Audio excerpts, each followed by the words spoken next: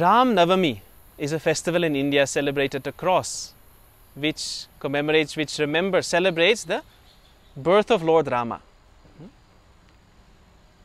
The story is very beautiful. It says that Rama was born to his father Dasharatha. And Dasharatha means the one who can run 10 chariots at the same time, who can manage 10 chariots. So this is a symbolism for the senses, the 5 organs of perception and the 5 organs of action. So normally our senses take our mind all over the place. It runs in so many different directions. So Dasharatha is one who is able to control that, control the mind, the senses.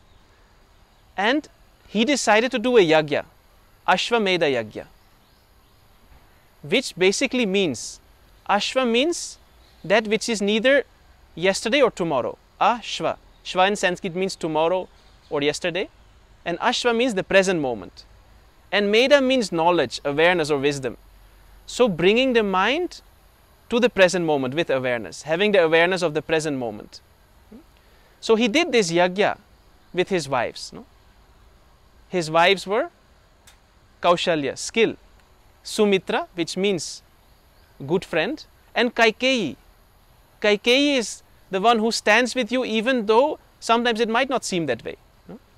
Many times Kaikeyi is depicted as the bad person or the villain in the story, but it is like the doctor who sometimes tells you something or does something which you don't like but which is good for you. No?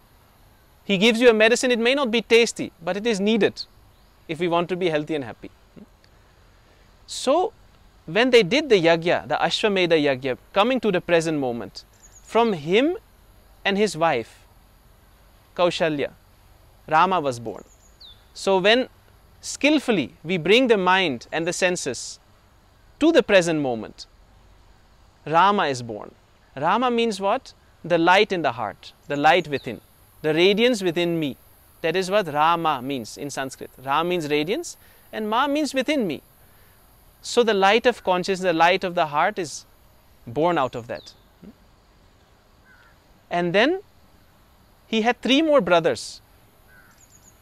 One was Lakshmana, which means that skill.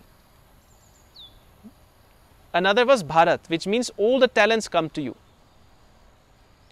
And another was Shatrugnan, which means you have no enemies. So when you bring your mind to the present moment, the body and mind come together skillfully. When you do that yagya,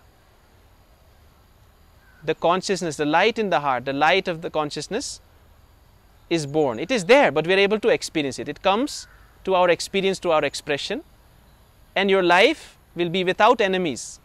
You will not see any enemies anywhere. You will be so skillful, and all the things you need, all the talents, they come to you effortlessly.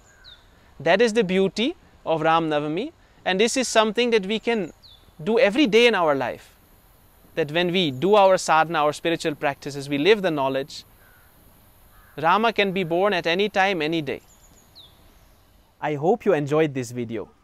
Keep coming back to my YouTube channel. Every week we post new videos with meaningful stories, practical wisdom, knowledge of the ancient Vedic tradition, mantras, yoga, Ayurveda, and do share this with people who may be interested as well.